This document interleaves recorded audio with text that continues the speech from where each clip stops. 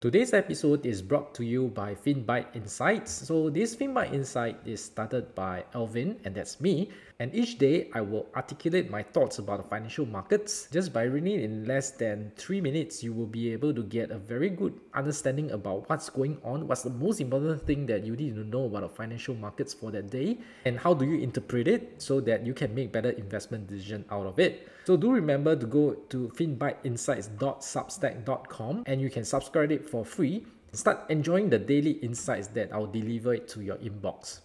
Hi there, this is Alvin from Dr. Wealth. So we just saw the news that Micron has been banned in China for supplying chips to infrastructure companies. So I thought that that would be a bad thing for Micron and we should see the share price coming down.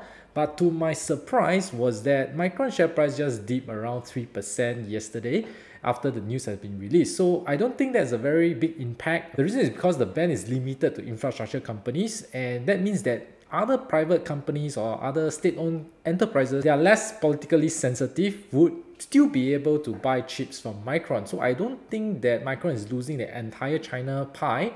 It's just probably a small percentage, and that is why the share price didn't fall as much as I thought it should be.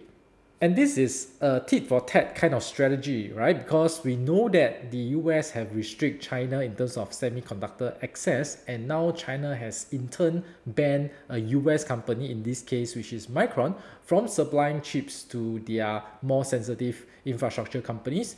And this tit for tat strategy has been proven to be very effective based on this guy that's shown in the picture here.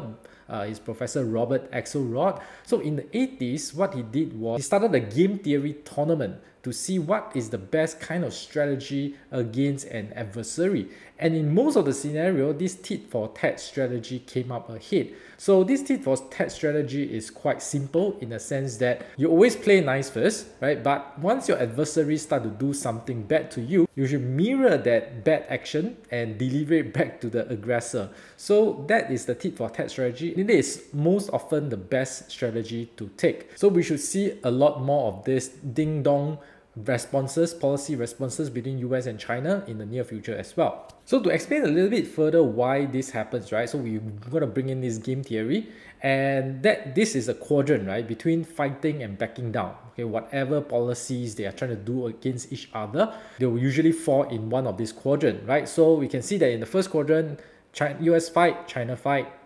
Second quadrant, US fight, China back down, and the third one will be US back down but China fight, and then the last one is both back down.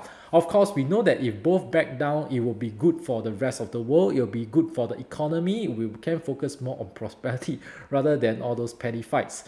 Okay, maybe to some it's not petty, right? Because we're talking about superpowers over here. So you can see in the quadrant, if they both back down, they each will gain like 3 points each. Okay? So if one side starts to fight, right? In this case, let's say US fight. Okay, and if China backs down, US gain 5 points and China gains 0. And vice versa, if China fights and US back down, China will get 5 points and US will get 0 points. So if you think about it, right, you will definitely fight, because if you don't fight, you're going to get 0 points. Okay, so the Nash equilibrium in this case is you end up both fighting each other. So sometimes US gain 1 point, China gain another point when it comes with another policy. So this ding-dong action is going to happen in the near future. We will see a lot more this kind of tit-for-tat kind of approaches. So the next question is, will there be more US chip company being banned in China? So let's take a look and stock take of the US semiconductor stocks that have substantial revenue derived from China. So this is the list. You can see Qualcomm is at the top with 64% of its revenue derived from China. That is really a very big chunk. Okay, you should call yourself a China company rather than a US company, considering that majority of revenue doesn't come from the US. And Broadcom is at 35%, Lam Research is at 31%, KLA is at 29%, so on and so forth, right? But we can see there is a large number of these biggest semiconductor companies in the world deriving at least 20% of their revenue from China. Even Micron in this list looks small with just a 17% revenue derivation from China. So I think if China going to ban more US chip company, it will definitely hurt US a lot more in this case. But of course, we don't want that to happen. And I don't think in the near term we will see more of these US chip companies being banned. Okay, I'll have my reasons and which I'm going to share with you. So the first thing is that we know that currently, even though there are this kind of trade war going on, chip war going on, but the policies have been very measured. Okay, so for example, so when the US try to restrict China's access to semiconductor equipment, it is limited to the high-end ones, not really for the average chips that China is going to make, right? There's no restriction over there. So it's very targeted, very surgical in that policy. And it is more of to limit the China's progress, right? Especially in the high-end manufacturing ability. It will make them less advanced, whether be it military or technology applications. Okay, so that is the purpose. And at the same time, as we can see just now, a lot of these US chip companies derive a lot of revenue from China.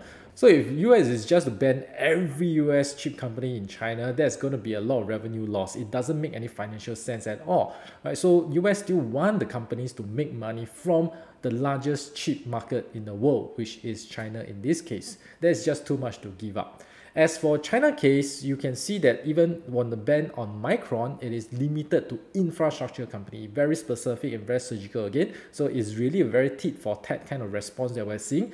No one is going overboard with the kind of bans that they are trying to impose, which shows some restraint, which is a good sign. We don't want them to really go into a full-on war mode, and that will be like World War III for everyone. That is something that we definitely want to avoid. And it also doesn't make sense for China to ban all the US chip companies because it still requires that technology, right?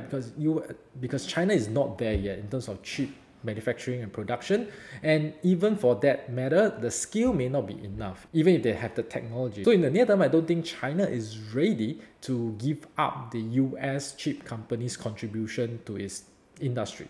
So in conclusion, I don't think that more bans will come anytime soon, right? But now the ball is back to the US court. Okay, so it depends on what kind of policies that US is going to impose. I believe it will come, but I also believe that it will be very measured. Okay, it is not going to be very overboard, and again, it's also likely that China will return the favor in an equivalent manner.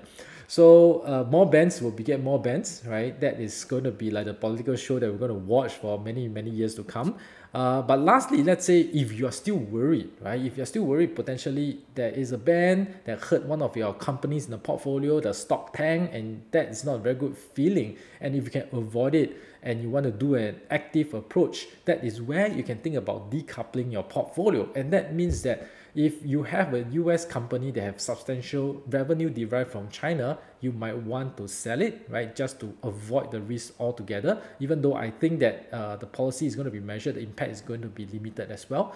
But let's say you're really concerned and you don't want to deal with this political shit show, you want to get out of it, I think that is one way, right? And likewise, do not invest in China companies that have exposure to the US. One company I can think of is like PDD Holdings, which has a burgeoning e-commerce platform called Temu in US, right? So if that becomes a threat, US may also impose a ban, just like what they're trying to do to TikTok. So that would hurt the China company as well.